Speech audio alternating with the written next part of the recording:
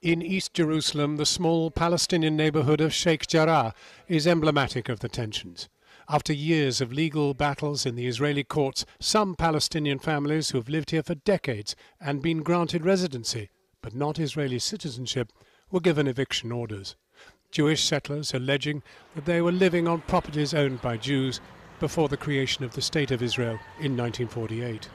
This sparked protests amongst Palestinians who make up 40% of the population in Jerusalem, but who have little say on how the city is governed.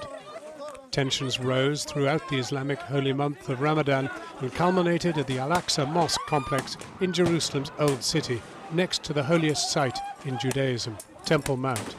This place, with huge religious and national significance, was where thousands of worshippers at last Friday's prayers were met with a heavy Israeli police presence.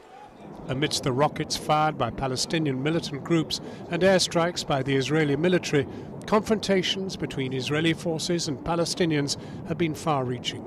After rioting by Israeli Arabs, Palestinians who have been granted Israeli citizenship, a state of emergency was declared in the city of Lod.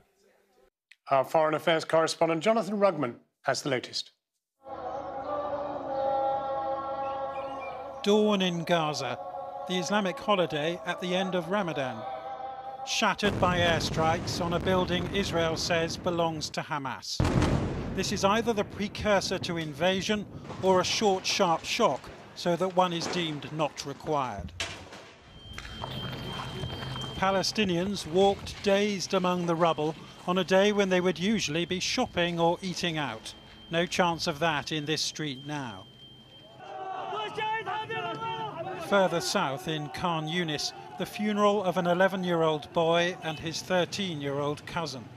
18 children have been reported killed so far.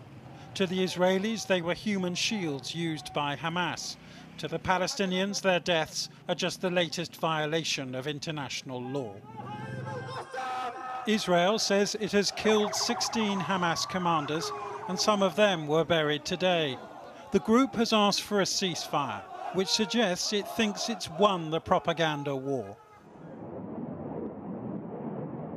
Its rockets have been fired further and with greater intensity than ever before, even though they're made of irrigation pipes and fertilizer and at risk of running out. Hamas has shown it can spread terror across Israeli cities. The decision to bomb Tel Aviv, Jerusalem, Dimona, Ashkelon, Ashdod and Beersheba is easier for us than drinking water. In Petah Tikva, a city east of Tel Aviv, evidence of Hamas's reach, and that Israel's Iron Dome defences can't stop every attack. 5 people were hurt. This man in the same building was watching the conflict on the news when suddenly he became part of it. In Sderot, which is close to Gaza, a 5-year-old Israeli boy was killed.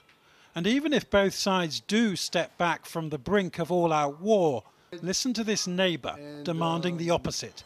It's very, very difficult to live under these circumstances.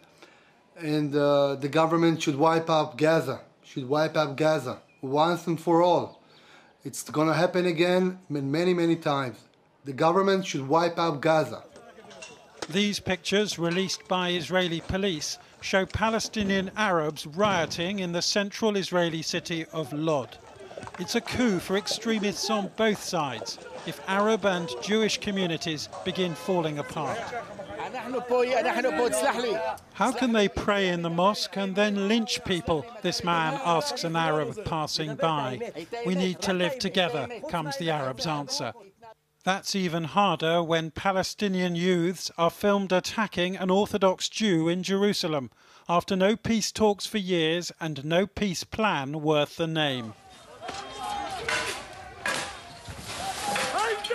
This was the Victory Ice Cream Parlour south of Tel Aviv, owned by Christian Arabs and ransacked by a Jewish mob.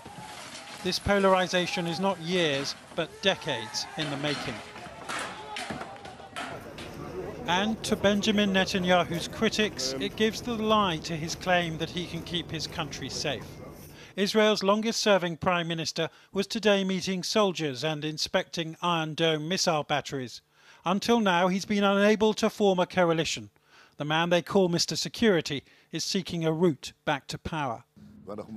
We will continue striking Hamas while defending our citizens. It will take more time, but with great firmness in offence as well as defence, we will achieve our goal of bringing back calm to the State of Israel. This crisis seems to have benefited Hamas so far. You can see it in the compound of Jerusalem's Al-Aqsa Mosque, where worshippers marked the end of Ramadan beneath the group's banner. Because it was Hamas which made Israel answer for firing rubber bullets across this holy ground on Monday. In Gaza, they are praying that Egypt might broker a peace. But 9,000 Israeli reservists were called up today, and history shows that Israel won't stop unless Palestinian rockets stop flying first.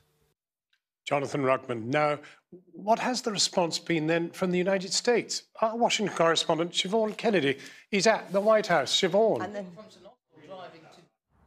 Well, John, Joe Biden has been criticised, including by Democrats, for not doing enough so far. Like all US presidents, though, he's treading a very delicate line, given the close relationship between the US and Israel. He doesn't want to be seen to be overstepping the mark. He has stressed that the US is working with partners, with Egypt and Tunisia in the region, to try and bring about peace. But rather controversially, earlier on in a press conference, he said that he had not seen, in his words, a significant overreaction in the response from Israel.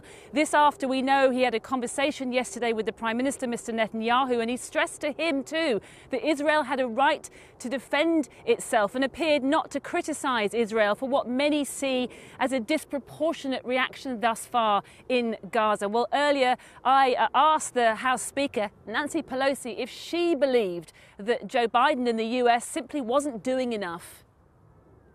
I think the president took the appropriate, proportionate response to it all. The fact is that we have a very close relationship with Israel, and Israel's security is a national security issue for us as our friend, a democratic country in the region. But there is a Palestinian power struggle, and this is about Hamas. So I wouldn't just label it Palestinian. I would say Hamas.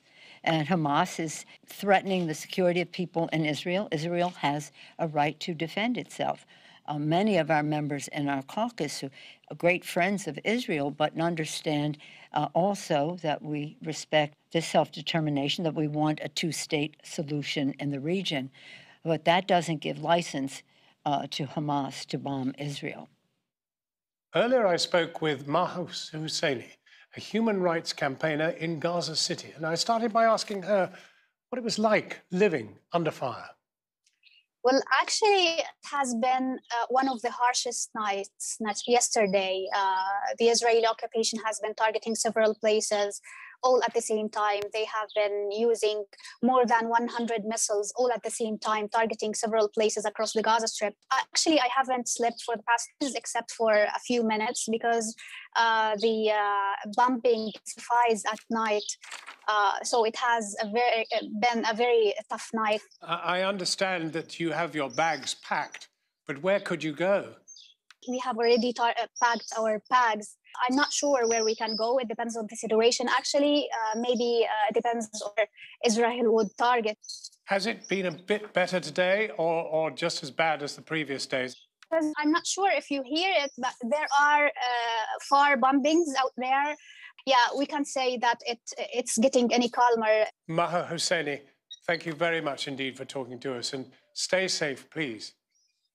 And a short while ago from the Israeli city of Lod, I spoke to the Israeli photojournalist Oren Zuv, and I asked him what he witnessed last night in Lod, and we apologize for the awful quality, but understandably bad quality of the connection. So in Lod, we are seeing in the last day tension between Palestinian Arab residents of Lod and Israeli settlers, right-wing settlers, mostly coming from the West Bank in recent years and living here. The tension started for many different reasons.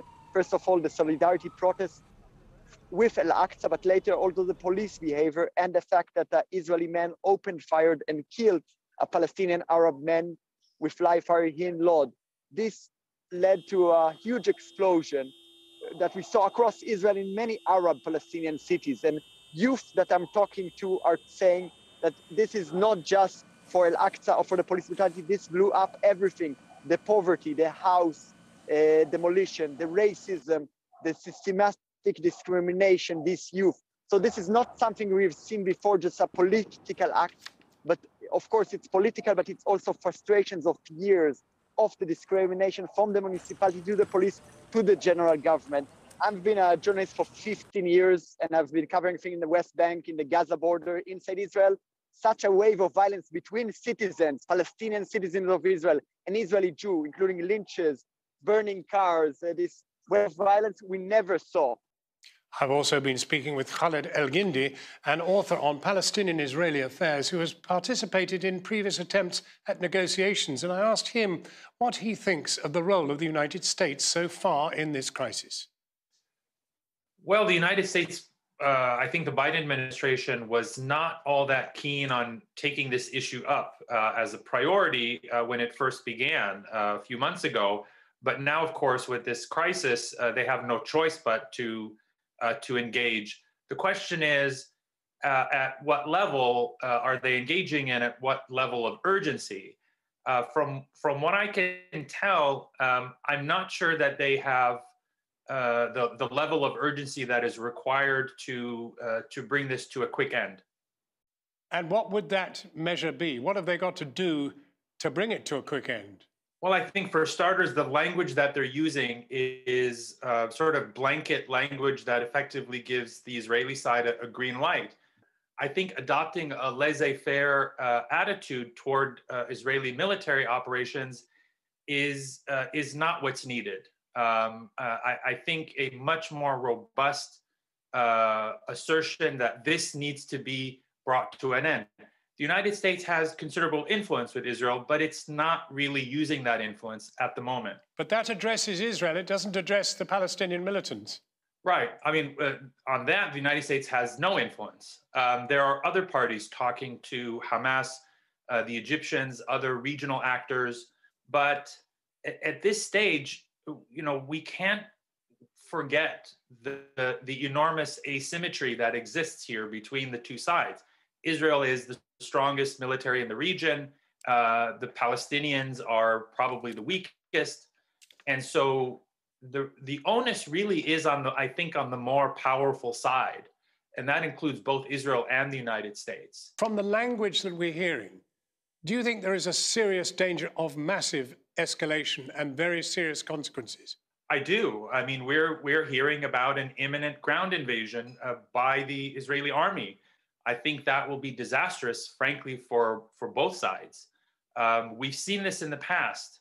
Yeah, I think when ground forces go in, usually mass casualties follow. Mr. El-Gindi, thank you very much indeed for talking with us. Thank you.